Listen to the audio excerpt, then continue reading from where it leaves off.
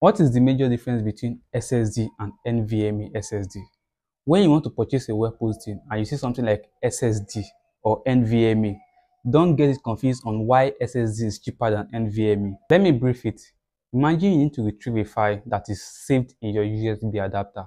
In order for you to retrieve it, you need to plug the USB into your computer. Of course, it will be fast if the USB is not corrupt. That is how SSD work. But NVMe is even more faster because it connects directly to the server PCIe lane.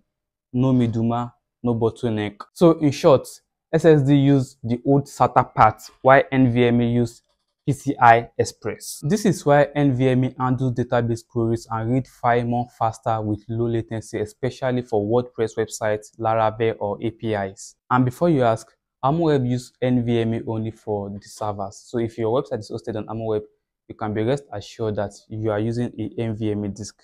If you have any question related to setting up your business website or email, do not hesitate to shoot.